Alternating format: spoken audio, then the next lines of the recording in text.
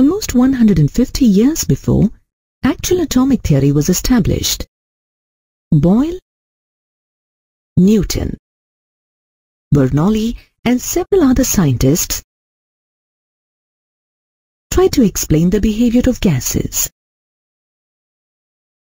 They considered that gases are made up of tiny atomic particles. Later in the 19th century, Maxwell, Boltzmann, and others successfully developed kinetic theory. Kinetic theory explains the behavior of gases based on the idea that gas consists of atoms or molecules which are in constant random motion. Kinetic theory has widespread applications. This theory leads to the molecular interpretation of pressure and temperature of a gas. It is also consistent with gas laws like Boyle's law, Charles' law, Gay-Lussac's law, and Avogadro's hypothesis.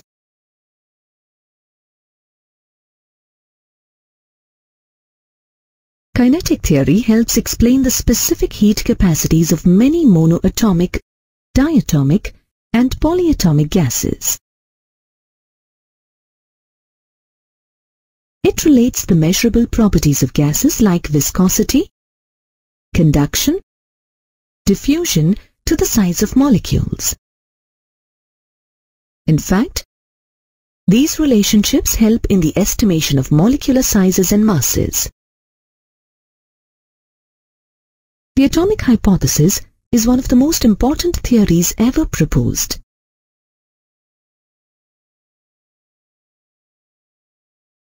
What is the atomic hypothesis? According to the atomic hypothesis, all things are made up of tiny particles called atoms.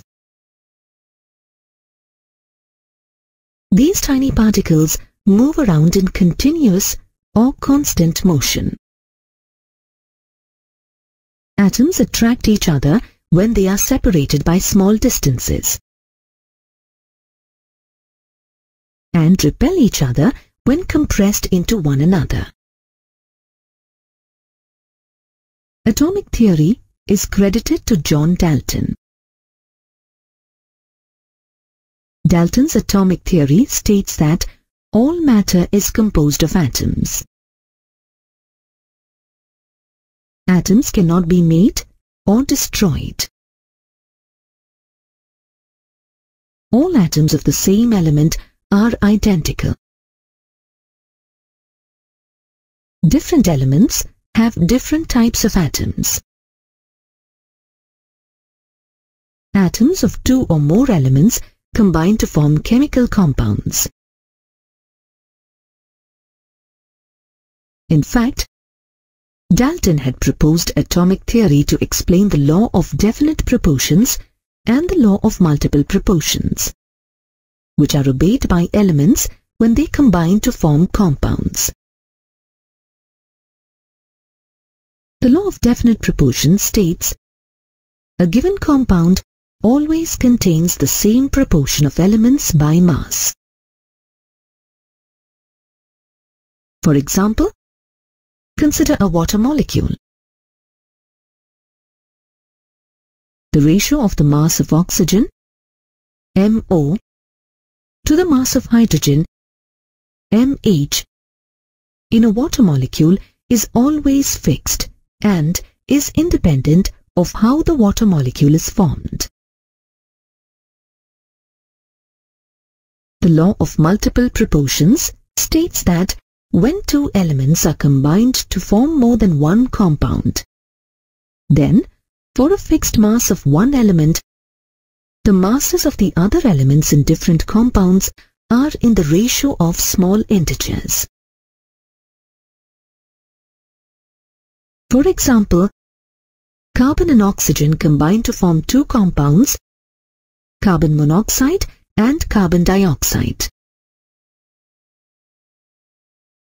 If M1 is the mass of oxygen that combines with M units of carbon in the carbon monoxide,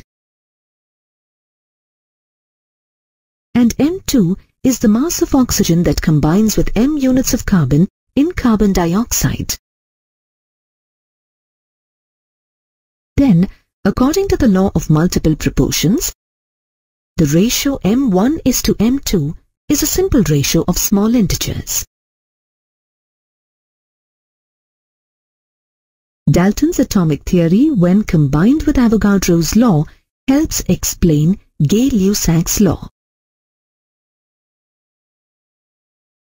Gay-Lussac's law states that when two or more gases combine chemically to form another gas, then the ratio of volumes of the gases are in the ratio of small integers. And Avogadro's law states that at constant temperature and pressure, equal volumes of all gases contain the same number of molecules. An interesting thing to note here is that Dalton's atomic theory is also known as the molecular theory of matter, as the elements are often found in the form of molecules. Generally, the size of an atom is about an angstrom unit, which is equal to 10 raised to the power minus 10 m.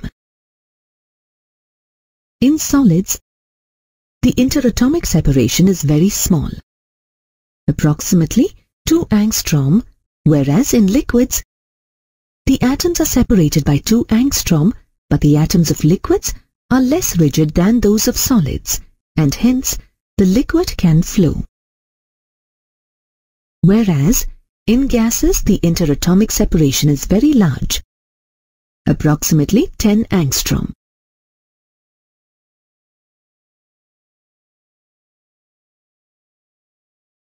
In solids, the atoms are tightly packed. That is, the interatomic force is strong. In liquids, the atoms are loosely packed. That is, the interatomic force is weak. Whereas in gases, atoms are very loosely packed. That is, the interatomic force is negligible. Due to interatomic forces, solids have a definite size, shape, and volume. Liquids have definite volume but no definite size and shape, and gases have neither fixed volume nor definite size and shape. The molecules and atoms of matter can be seen through electron microscopes and scanning tunneling microscopes. So we now know that atoms are divisible and are not elementary. An atom is made up of a nucleus in the center and electrons revolving in orbits around the nucleus. Protons and neutrons together make up the nucleus of an atom. These protons and neutrons are further made up of quarks.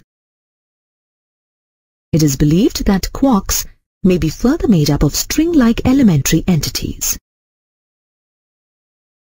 In case of gases, interaction between molecules is negligible, except during a collision because the molecules are far away from each other.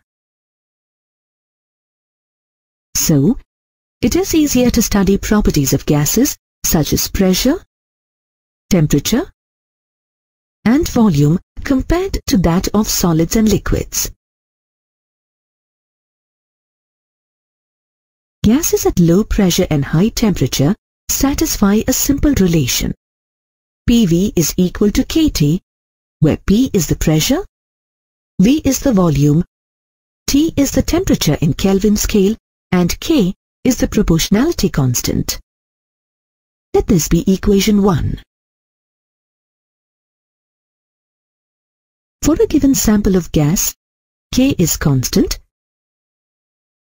and can be written as K is equal to N multiplied by Kb, where N is the number of molecules in the given sample.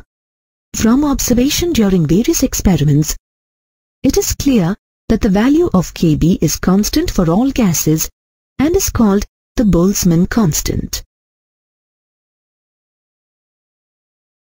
Its value is 1.38 into 10 raised to the power minus 23 joules per Kelvin.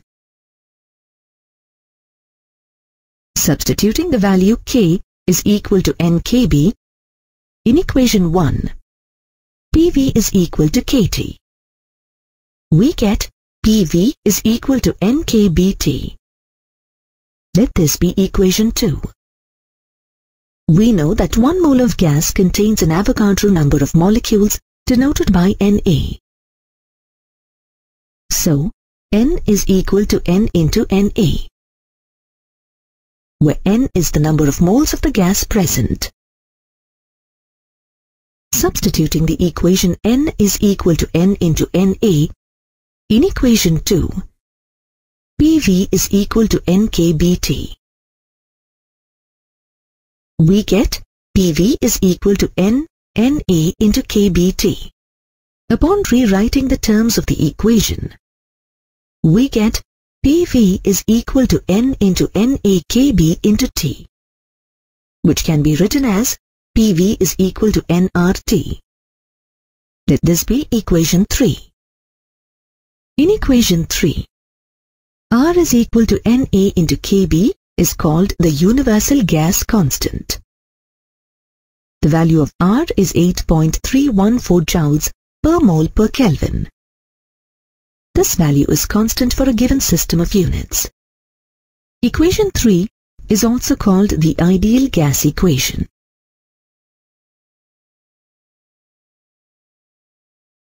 A gas that satisfies the ideal gas equation at all temperatures and pressures is defined as an ideal gas. The concept of an ideal gas is merely a theoretical concept. In practice, there is no ideal gas. If we plot a graph by taking pressure on the x-axis and PV by NT on the y-axis, the graph is a straight line parallel to the x-axis for an ideal gas. That is, the value PV by NT is constant even when pressure changes. The behavior of a real gas at 3 different temperatures is shown in the figure. From the graph, it is clear that all the curves approach the behavior of an ideal gas at low pressure and high temperature. This is because at high temperatures and low pressures, the molecules of the gas are far apart and interaction between the molecules is negligible. From the ideal gas equation, we can say that at constant temperature and pressure, equal volumes of different gases contain an equal number of molecules. That means for an ideal gas, V by N is constant. This is called Avogadro's law.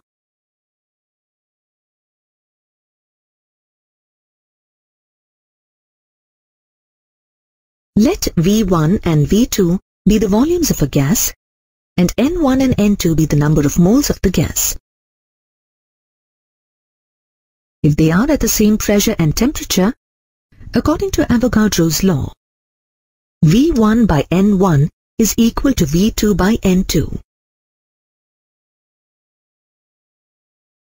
1 mole of any gas can occupy a volume of 22.4 liters at STP, and it contains Avogadro's number of molecules, that is 6.02 into 10 raised to power 23 molecules.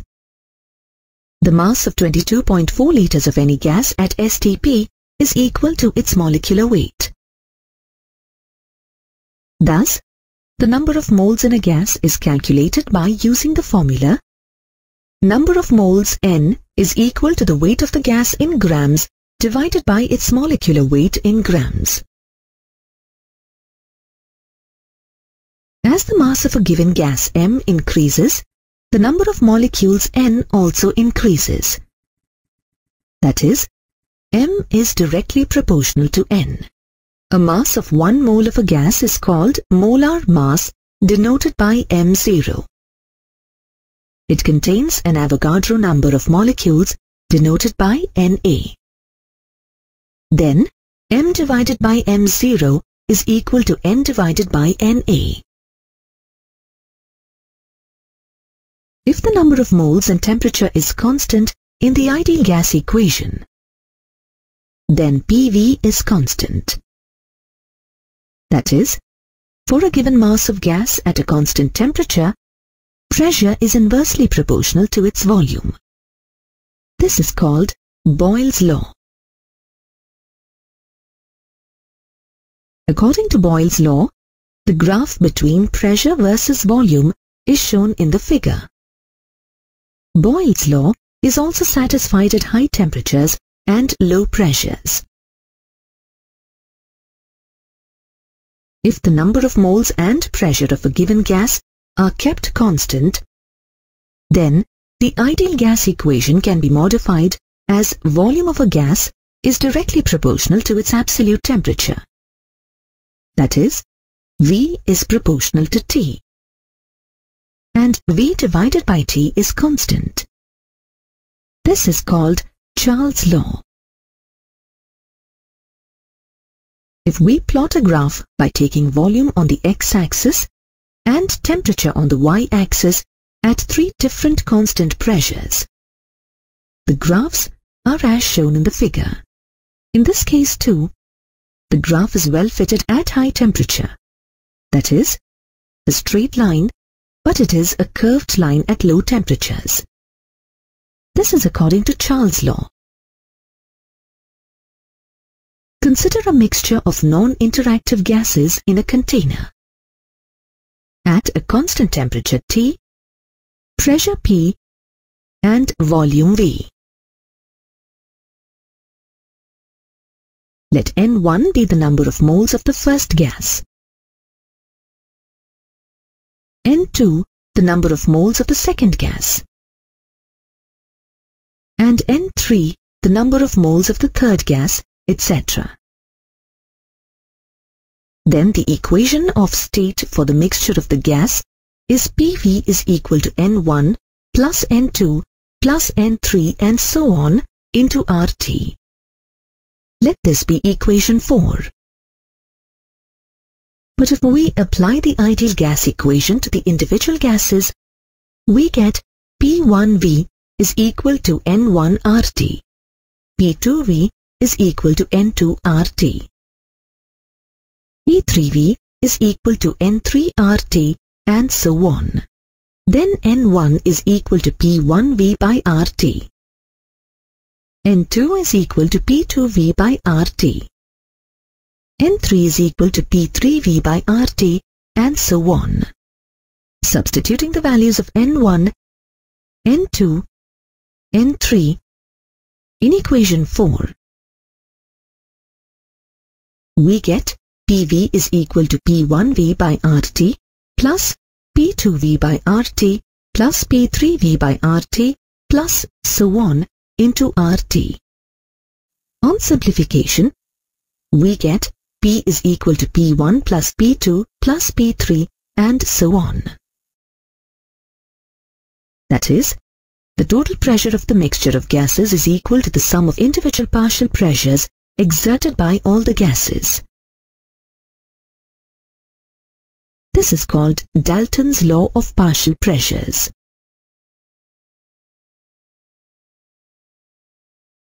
From the microscopic point of view, an ideal gas is defined by making the following assumptions based on the kinetic theory of gases.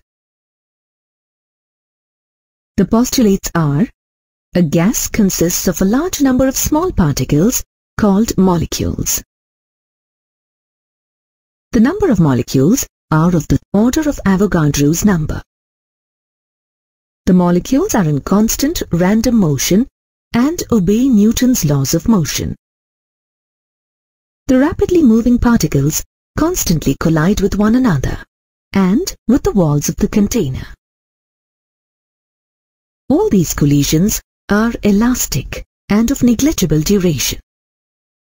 That is, in the collisions between the molecules and the walls, the total momentum and the total kinetic energy are conserved.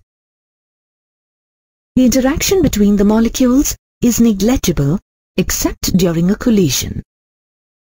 That is, the intermolecular forces are negligible because the average distance between the molecules is large compared to the size of the molecules at ordinary temperature and pressure. It is also assumed that the volume of the molecules is negligible compared with the volume of the container, and the molecules are perfectly spherical and elastic. Now, let's derive an expression for the pressure of an ideal gas based on kinetic theory. Let us consider a gas in a cubical vessel with the length of a side L and the walls of the vessel perfectly elastic. Take the X, Y and Z axis to be parallel to the sides of the cube and call the faces perpendicular to the x-axis A1 and A2. The area of each face is equal to L square. These two faces are parallel to each other. Consider a molecule in motion and assume that its velocity along the x-axis is Vx. If this particle collides with face A1, since all the collisions are elastic, it rebounds with the same speed in the opposite direction.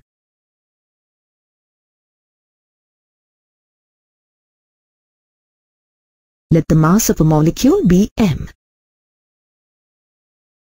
Then the initial momentum of the molecule along the x-axis, pi, is equal to mvx.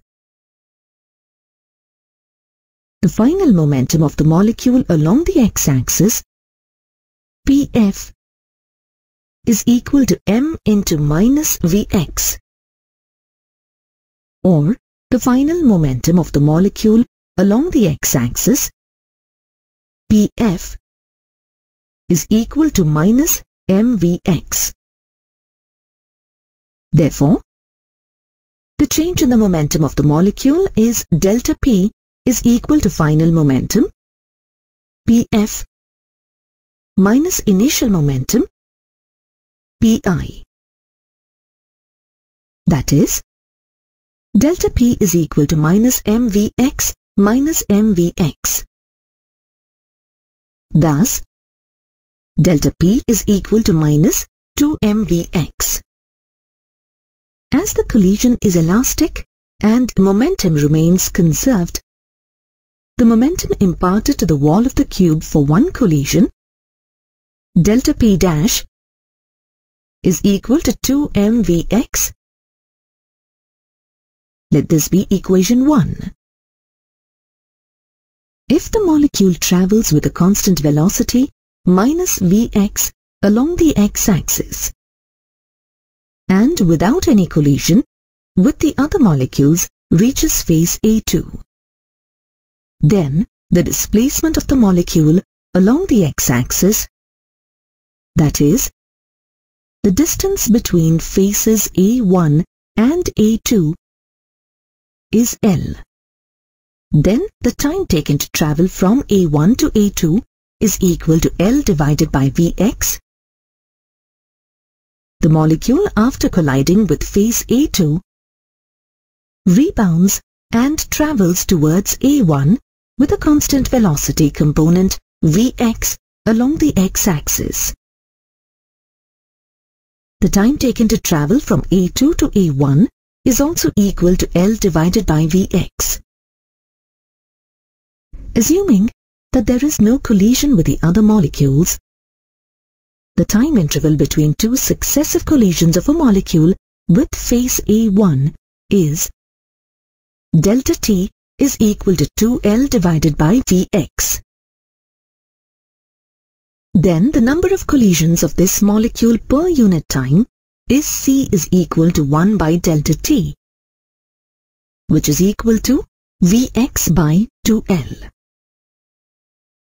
The total momentum imparted per unit time to phase A1 with this molecule is equal to C into delta P dash. According to Newton's second law of motion, the total momentum imparted per unit time is equal to the force exerted on phase A1 due to this molecule. Therefore, the force exerted by one molecule delta F is equal to C into delta P dash. The force due to this molecule is Vx by 2L into 2mVx, which is equal to mVx square by L. As there is no preferred direction of velocity of the molecules in the vessel, the motion along any one of the three axes is Vx square is equal to Vy square is equal to Vz square is equal to 1 by 3 into Vx square plus Vy square plus Vz square, which is equal to 1 by 3V square. So the force due to this molecule is delta F is equal to 1 by 3 mv square by L. Let the given sample of gas contain n number of molecules. Then the mass of the total gas is equal to the mass of one molecule, m, multiplied by the total number of molecules, n. The average square velocity of all the molecules of the gas is equal to the sum of the square of the velocities of individual molecules divided by the total number of molecules, that is, V square bar is equal to V1 square plus V2 square plus so on plus Vn square the whole by n, which is equal to sigma V square by n. Then the total force exerted on the phase due to the total molecules is sigma delta F, which is equal to sigma 1 by 3 mv square by L, equal to 1 by 3m by L into sigma V square. Multiplying both numerator and denominator by n, we get F is equal to 1 by 3mn by L into sigma V square by n. Pressure is defined as force per unit area. Pressure acting on phase A1 is equal to force divided by area of phase A1. By substituting the value of force in the equation for pressure, we get pressure is equal to 1 by 3mn by L cube into sigma V square by n. Simplifying, we get pressure is equal to 1 by 3mn V square bar by L cube, where V square bar is the average of the square of the velocities of the molecules, average of V square, and n by L cube is the number of molecules per unit volume, known as the number density denoted by the capital letter N. And V square bar is the average of V square. From the kinetic theory of gases, the pressure exerted by a gas is equal to 1 by 3m nV square.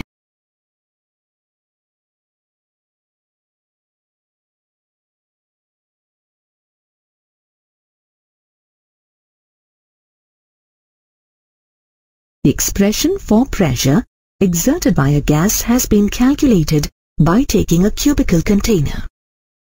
The expression is true for a container of any shape, because in the final expression, the terms representing the area A and time delta T are not present. while deriving the expression for pressure, we have not considered the collisions among the molecules. If, due to collision, the velocity of the molecule changes, there will always be a molecule that acquires the same velocity as that of the molecule under consideration. Overall, molecular collisions will not affect the above calculation.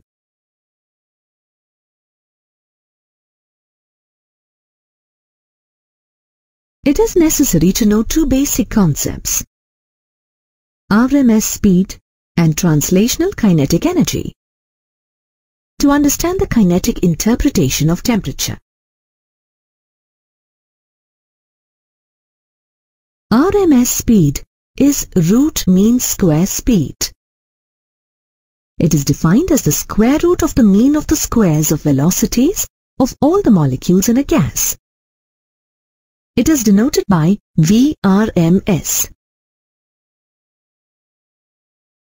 Let there be n molecules in the sample and their velocities V1, V2, V3, and so on, Vn.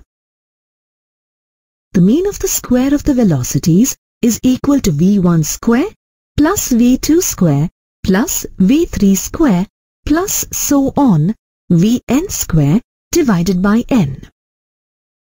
That is, V square bar is equal to sigma V square divided by n.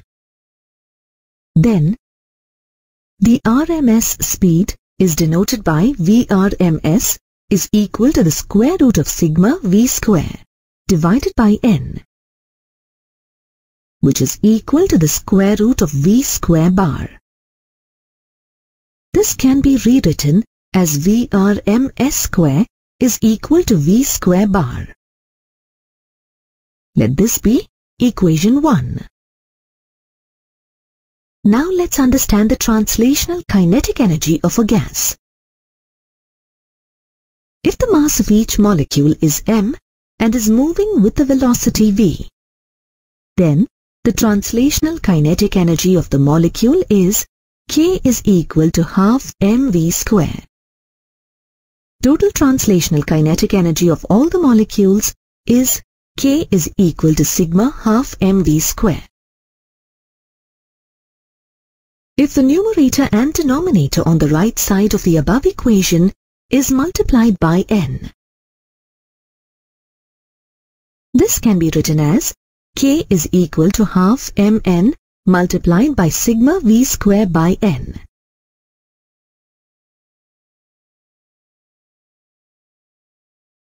The mass of all the molecules is mn, which is equal to m.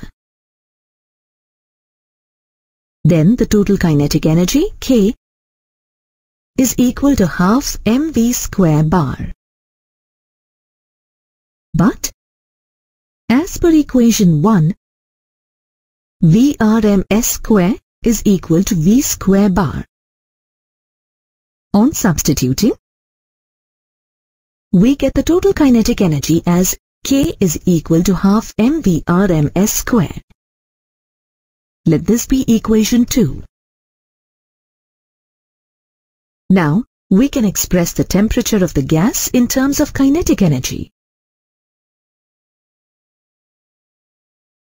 We know that from the kinetic theory of gases, the pressure of an ideal gas, P, is equal to 1 by 3 mnv square bar. Let this be equation 3,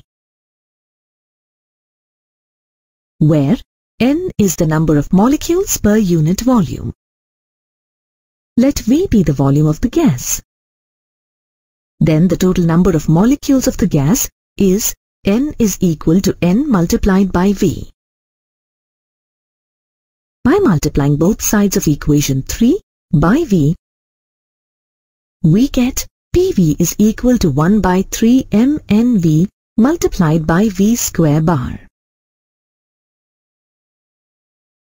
Since the total number of molecules of the gas n is equal to n multiplied by V,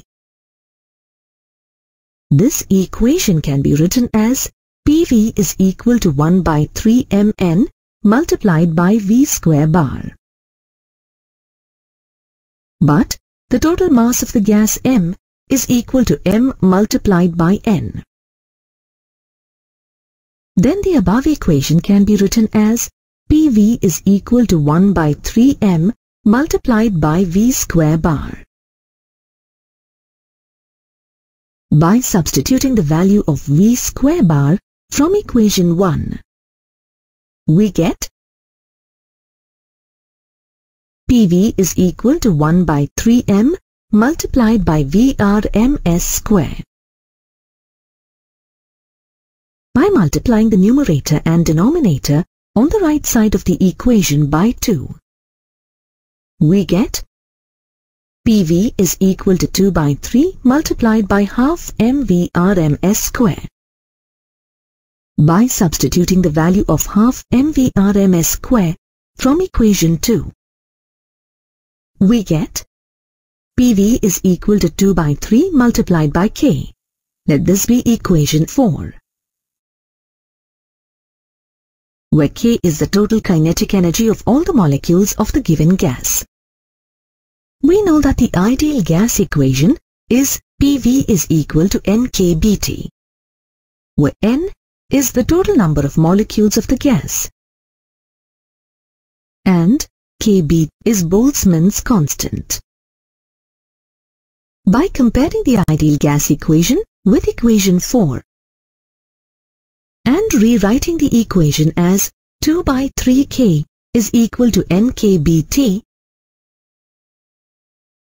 we get the total kinetic energy of all the molecules of the gas as K is equal to 3 by 2 NKBT. The average kinetic energy of a molecule is K by N is equal to 3 by 2 kBT. The average kinetic energy of a molecule is proportional to its absolute scale of temperature. That is, K divided by N is proportional to absolute scale of temperature.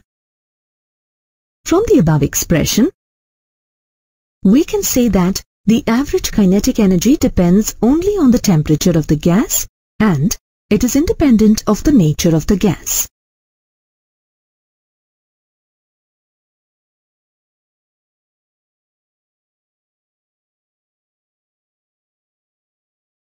If the given gas is a mixture of non-reactive ideal gases, then the total pressure is due to all the gases present in the mixture.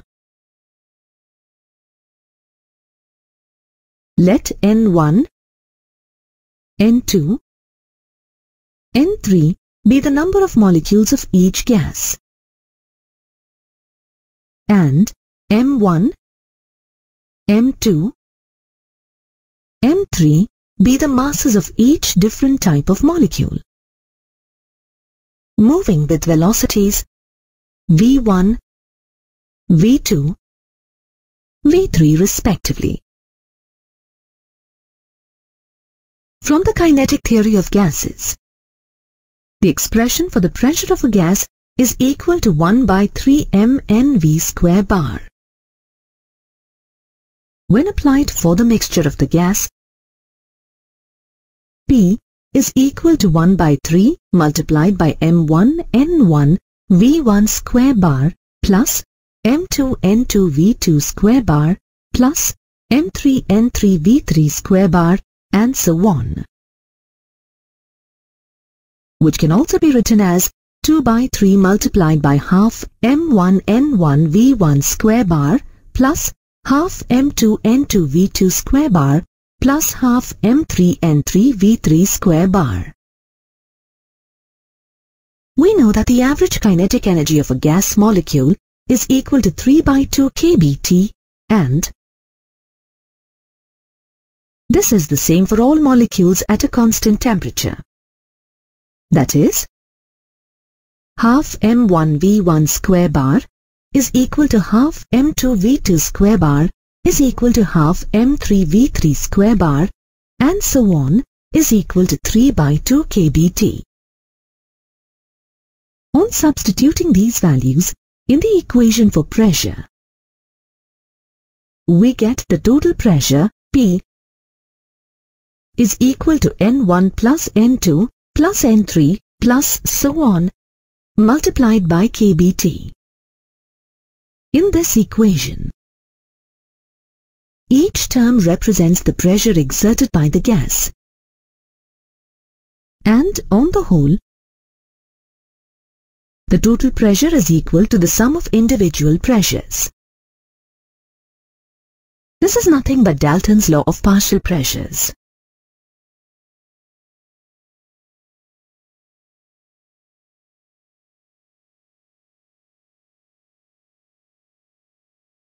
Let us consider an example.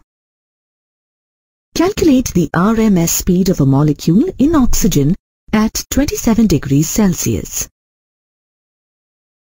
We know that average kinetic energy is equal to 3 by 2 kBT, and average kinetic energy is also equal to half mv/rms square. Given T is equal to 27 plus 273, which is equal to 300 Kelvin. 1 mole of oxygen contains Avogadro's number of molecules. That is 6.02 into 10 raised to power 23 molecules. The mass of an oxygen molecule is equal to the molecular mass of oxygen divided by Avogadro's number. By substituting all the known values in the given formulae and by equating the formulae of average kinetic energy, we will get the RMS speed of the oxygen molecule.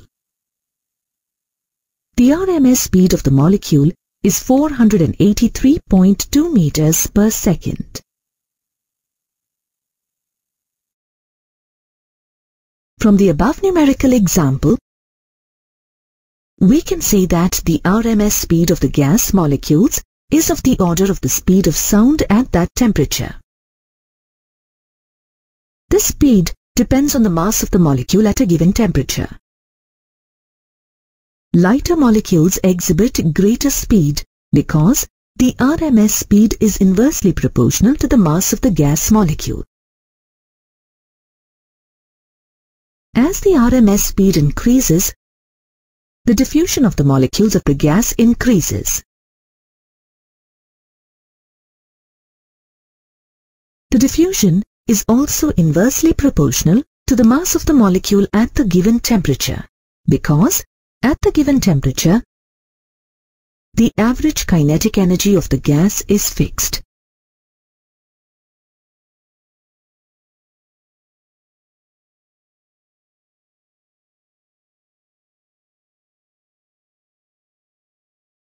To understand the law of equipartition of energy, first, we assume that the considered gas is in thermal equilibrium,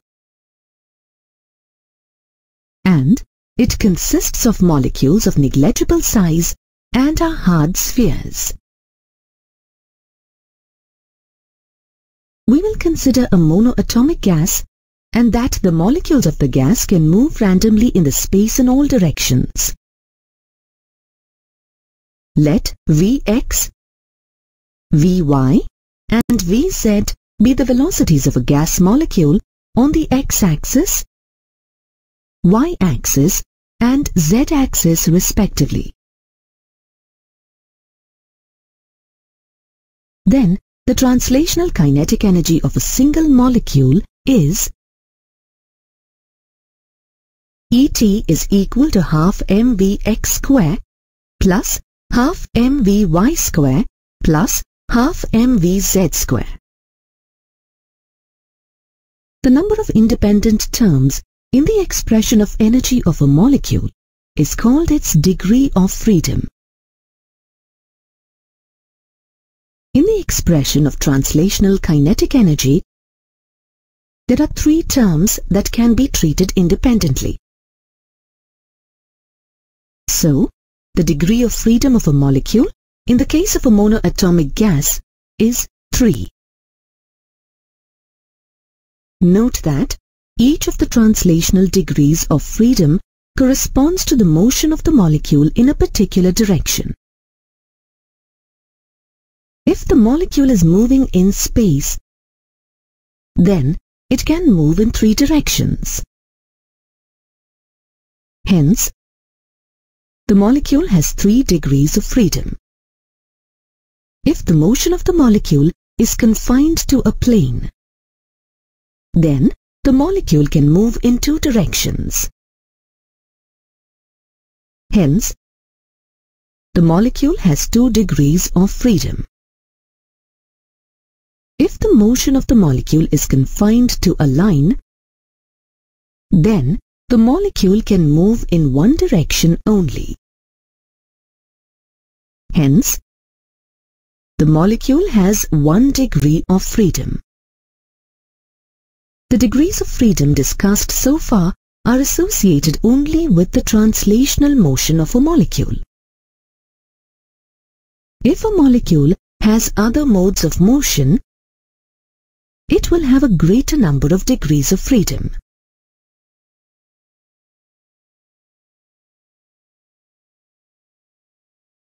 Now, if we consider a diatomic gas,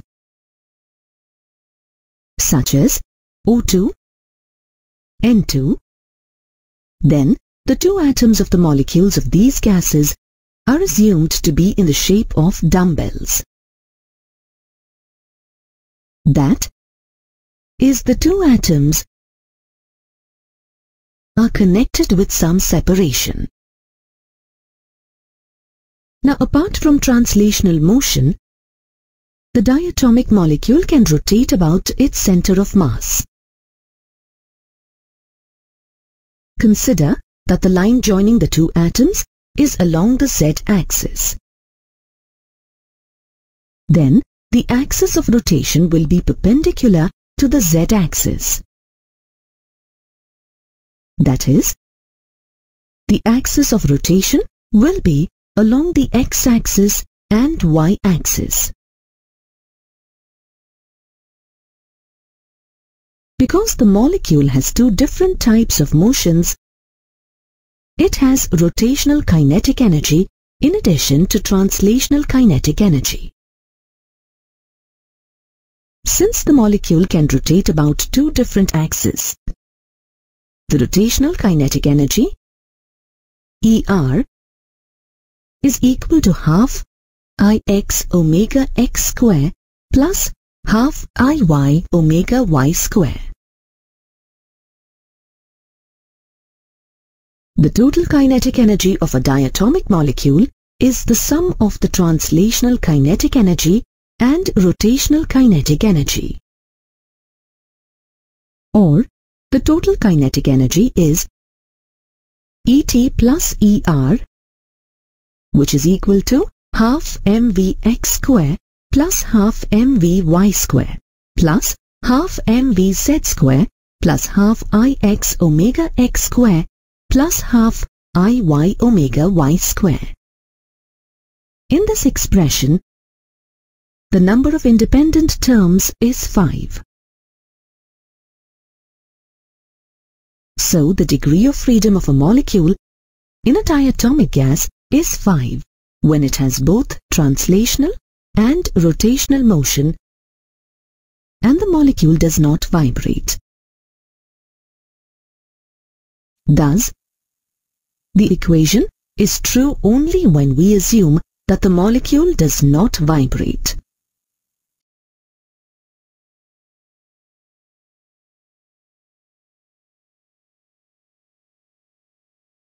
But there are some diatomic molecules, like carbon monoxide, that exhibit vibratory motion along with translational and rotational motion even at moderate temperatures. The 2 atoms of carbon monoxide molecule are separated by some distance and they vibrate along its length by a small distance of r. Then, the vibration energy of the molecule involves kinetic energy of vibration and potential energy due to the compression or elongation of the 2 molecules. The energy due to vibration, EV, is equal to half mu dr by dt square plus half kr square, where mu is the mass of the molecule, k is the force constant, and dr by dt is the velocity of the atoms along the length of the molecule. The total energy of the molecules is equal to the sum of translational kinetic energy, rotational kinetic energy, and energy due to the vibration. That is, E is equal to half mvx square plus half mvy square plus half mvz square plus half ix omega x square plus half iy omega y square plus half mu dr by dt square plus half kr square. In this expression, the number of independent terms is 7. So, the degree of freedom of a molecule of a diatomic gas when the molecule is vibrating is 7. The law of equipartition of energy states that, in thermal equilibrium, the average energy of a molecule in a gas associated with each degree of freedom is equal to half kBt. According to the law of equipartition of energy, the average energy of a molecule of a monoatomic gas is equal to 3 by 2 kBt, because the degree of freedom of a molecule in a monoatomic gas is 3.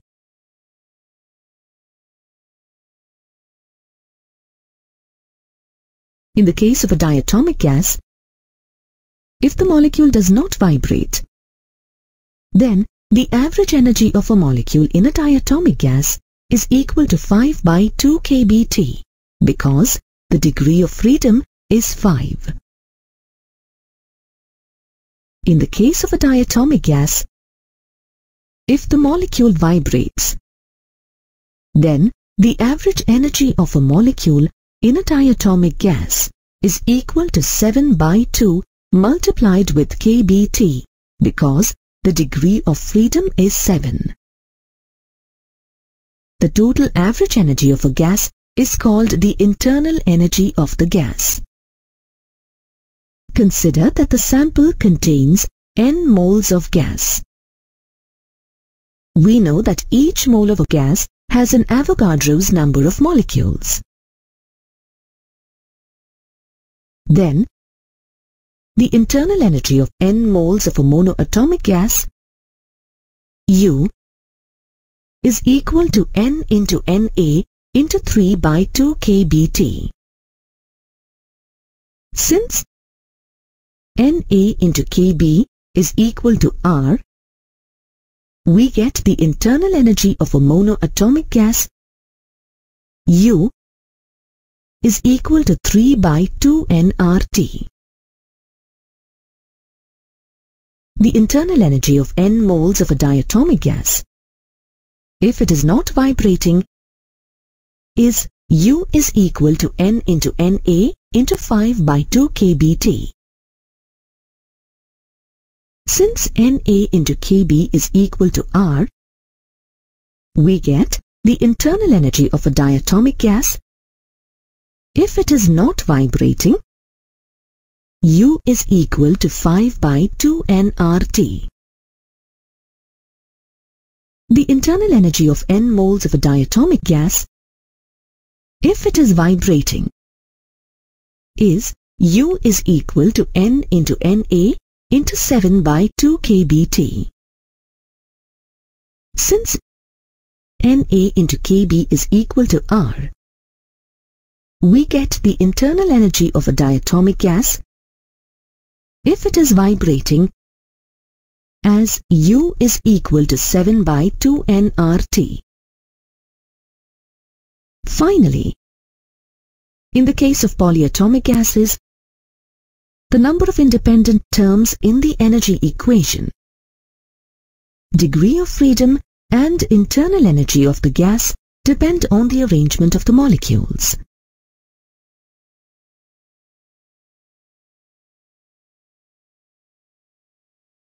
The specific heat capacity of a substance is defined as the amount of heat energy required per unit mass to change its temperature by 1 unit. That is, S is equal to 1 by m multiplied by dq by dt, where m is the mass of the substance and dq is the heat absorbed for a small change dt in the temperature. The amount of heat energy required per 1 mole of substance to change its temperature by 1 unit is called molar specific heat capacity. That is, C is equal to 1 by n multiplied by dq by dt, where n is the number of moles of the substance. According to the first law of thermodynamics, delta Q is equal to delta U plus P dV, where delta Q is the heat energy exchanged, U is the change in internal energy, P is the pressure, and dV is the change in volume.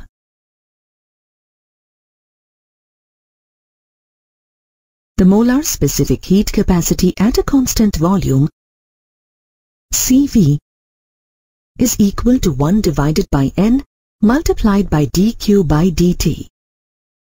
The subscript V on the right side indicates that the heat is absorbed at a constant volume. When the volume is constant, the work done, PdV, is equal to 0. And the heat energy exchanged is equal to the change in the internal energy. Then the specific heat capacity at a constant volume is equal to 1 by n multiplied by du by dt. Let this be equation 1. Then the molar specific heat capacity at a constant pressure can be found by using the relationship between Cp and Cv. That is, Cp minus Cv is equal to R. Therefore, Cp is equal to Cv plus R. Let this be equation 2. By using the above relationship, we can find the specific heat capacities of a monoatomic gas.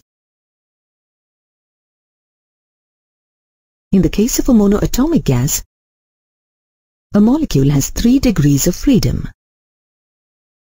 The average energy of the molecule according to the law of equipartition of energy is 3 by 2 multiplied by kBT. 1 mole of gas contains Avogadro's number of molecules. Then, the average energy of n moles of monoatomic gas is equal to n into Na into 3 by 2 kBT. This energy is equal to the internal energy of the gas. Since the product of the Avogadro's number, Na, and Boltzmann's constant, Kb, is equal to the universal gas constant R, we get U is equal to 3 by 2 nRT. According to equation 1, the molar specific heat capacity of a monoatomic gas at a constant volume, Cv, is equal to 1 by n multiplied by du by dt of V. By substituting the internal energy of a monoatomic gas in the above equation, we get the specific heat capacity at a constant volume.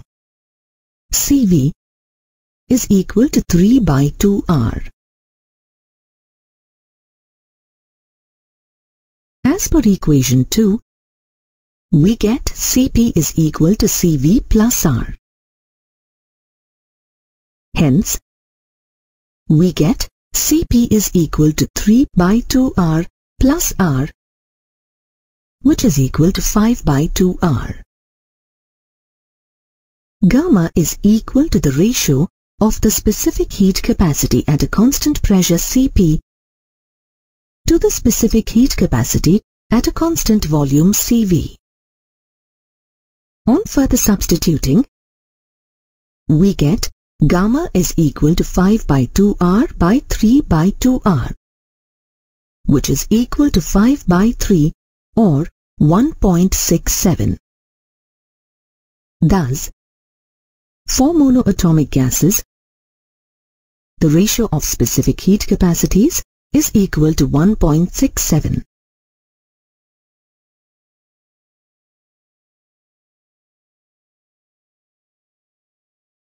Now, let's look at the specific heat capacities of a diatomic gas. In the first case, we will consider that the molecule is not vibrating and that it has only translational and rotational degrees of freedom. Then, the number of degrees of freedom is 5. Then, according to the law of equipartition of energy, the average energy of a molecule is 5 by 2 kBt. Since 1 mole of gas contains Avogadro's number of molecules, the average energy of n moles of a diatomic gas is equal to n into Na into 5 by 2 kBt. This energy is equal to the internal energy of the gas. Since the product of the Avogadro's number Na and Boltzmann's constant Kb is equal to the universal gas constant R, we get U is equal to 5 by 2 nRT. The molar specific heat capacity of a diatomic gas at a constant volume Cv is equal to 1 by N multiplied by du by dt. By substituting the internal energy of a diatomic gas in the above equation, we get the specific heat capacity at a constant volume Cv is equal to 5 by 2R. From equation 2, we get Cp is equal to Cv plus R. Thus, Cp is equal to 5 by 2R plus R, which is equal to 7 by 2R. Gamma is equal to Cp by Cv. On further substituting, we get gamma is equal to 7 by 2R by 5 by 2R, which is equal to 7 by 5 or 1.4. Hence, the ratio of specific heat capacities for a diatomic gas when the molecule is not vibrating is 1.4. Now, in the second case, we will consider a diatomic molecule that has vibrational motion as well. The number of degrees of freedom in such a case is 7. Then, according to the law of equipartition of energy, the average energy of a molecule is 7 by 2 kBt. 1 mole of gas contains Avogadro's number of molecules. Then, the average energy of n moles of a diatomic gas is equal to n into Na into 7 by 2 kBt. This energy is equal to the internal energy of the gas. Since the product of the Avogadro's number Na and Boltzmann's constant Kb is equal to the universal gas constant R, we get U is equal to 7 by 2 nRT. The molar specific heat capacity of a diatomic gas at a constant volume CV is equal to 1 by N multiplied by du by dt. By substituting the internal energy of a diatomic gas in the above equation, we get the specific heat capacity at a constant volume. CV is equal to 7 by 2R. From the relationship between Cp, Cv and R, Cp is equal to Cv plus R. We get Cp is equal to 7 by 2R plus R, which is equal to 9 by 2R.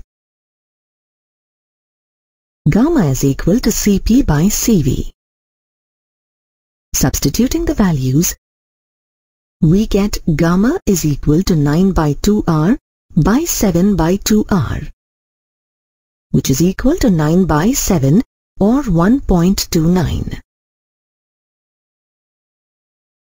Hence, the ratio of specific heat capacities of a diatomic gas when the molecule is vibrating is 1.29.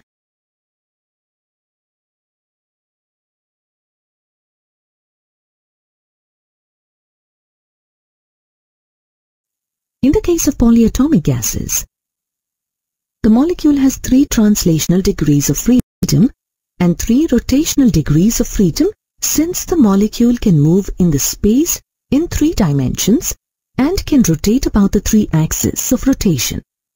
And the molecule has certain number 2f of vibration degrees of freedom for f modes of vibrational motion. We have f degrees of freedom associated with elastic potential energy and f degrees of freedom due to the kinetic energy of vibration, which totals 2f degrees of freedom. 1 mole of gas contains Avogadro's number of molecules. According to the law of equipartition of energy, the average energy of a molecule of a polyatomic gas is equal to 6 plus 2f by 2 into kBt, which is equal to 3 plus f whole into kBt. If we have n moles of gas, the average energy of all the molecules of the gas is equal to the internal energy of the gas. Since the product of the Avogadro's number, Na, and Boltzmann's constant, Kb, is equal to the universal gas constant R, we get U is equal to 3 plus F whole multiplied by nRT. The molar specific heat capacity of a polyatomic gas at a constant volume Cv is equal to 1 by N multiplied by du by dt. By substituting the internal energy of a polyatomic gas in the above equation, we get the specific heat capacity at a constant volume. Cv is equal to 3 plus F whole multiplied by R. From the relationship between Cp, Cv and R, Cp is equal to Cv plus R. We get Cp is equal to 3 plus F whole into R plus R, which is equal to 4 plus F whole multiplied by R. Thus, gamma is equal to Cp by Cv, or 4 plus F whole into R by 3 plus F whole into R.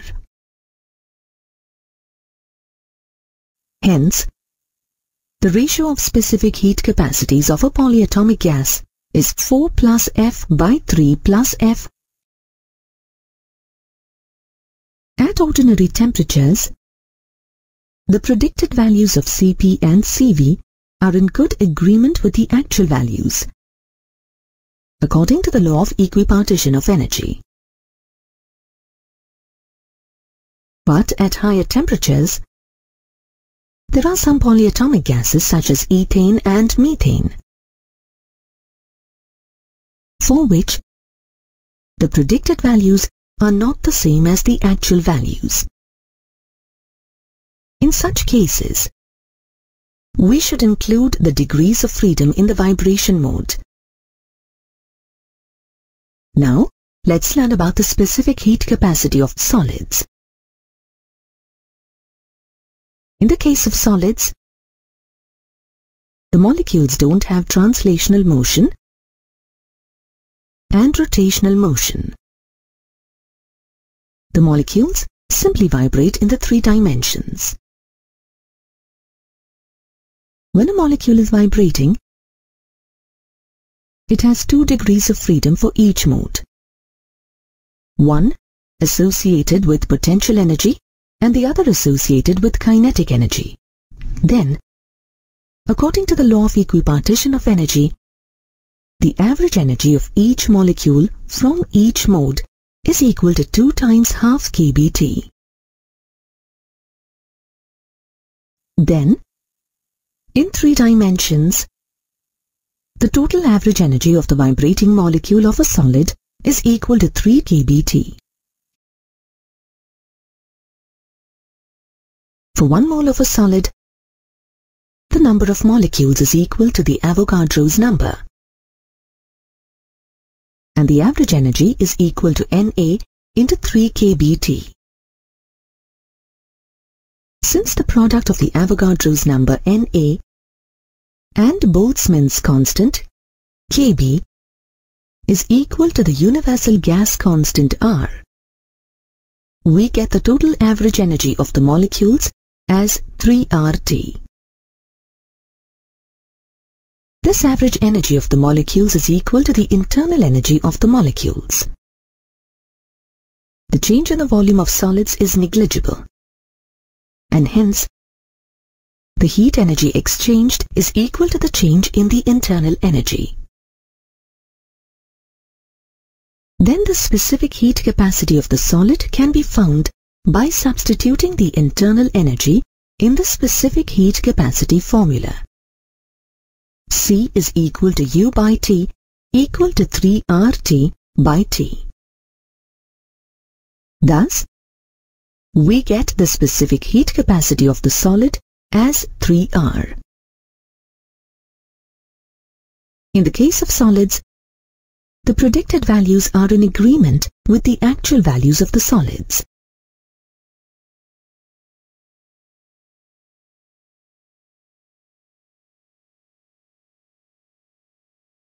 Now, we will discuss the specific heat capacity of water.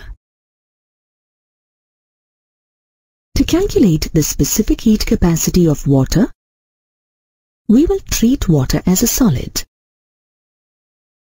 A water molecule has 3 atoms, and every atom has an average energy of 3 kBT. The total energy of the water molecule is equal to 9 kBT. The internal energy of 1 mole of water is equal to Na into 9 kBT, which is equal to 9 RT. By substituting the value of internal energy in the specific heat capacity formula, it is equal to 9R. This value is in agreement with the observed value. That is, 1 mole of water contains 18 grams, and the observed value of the specific heat capacity of water is 4.2 joules per gram per Kelvin.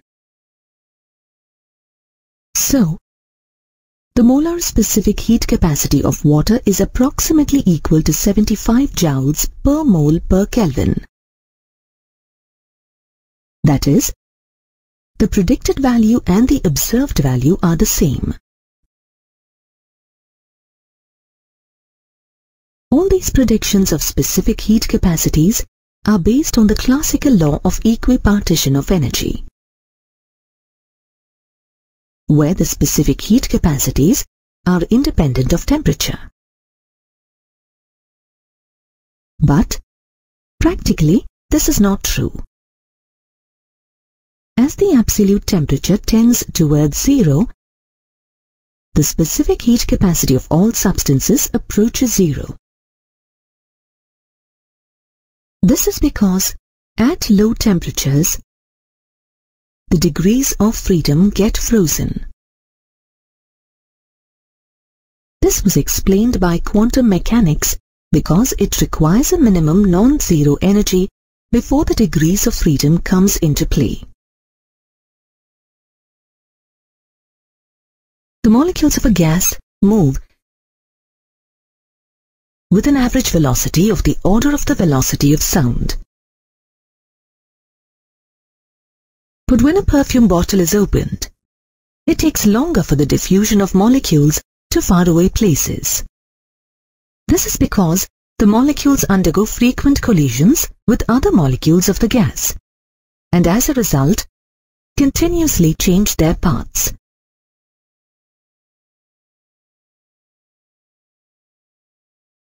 The average distance travelled by a molecule between collisions is called the mean free path. Let us find an expression for the mean free path of a gas molecule. According to kinetic theory, it is assumed that the molecules of a gas are spherical in shape. Let d be the diameter of a molecule and let it move with an average velocity of v bar. When the molecules are in motion, they undergo collision with other molecules which come within a distance d between their centers. Then, the effective region of the collisions is circular in shape. The effective collision area is equal to pi d square. In t seconds, a molecule can travel a distance of v bar t, and the effective collision area forms a cylinder. The molecule undergoes collision with all the other molecules whose centers lie within the volume covered by the effective collision area. The volume of the cylinder covered by the effective collision area in t seconds is equal to pi d square v bar t. Let the number of molecules per unit volume be nv. Then, the number of collisions in time t seconds is nv pi d square v bar t. Hence, number of collisions in 1 second is equal to the total number of collisions divided by time, which is equal to nv pi d square v bar. This is called collision frequency.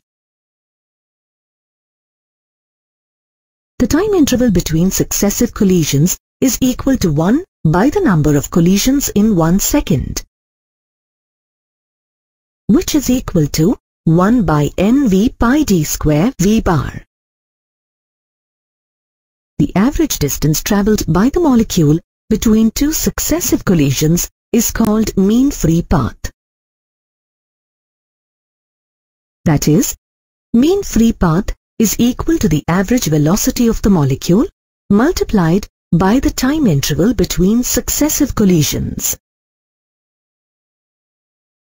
Thus, mean free path is equal to v bar into 1 by nv pi d square v bar, which is equal to 1 by nv pi d square.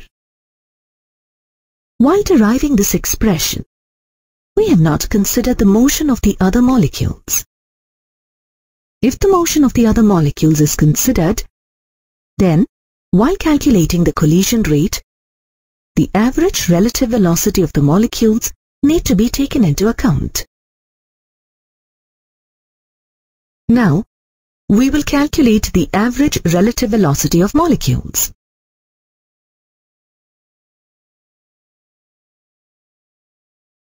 Let us consider two molecules moving with velocities v1 and v2 in different directions.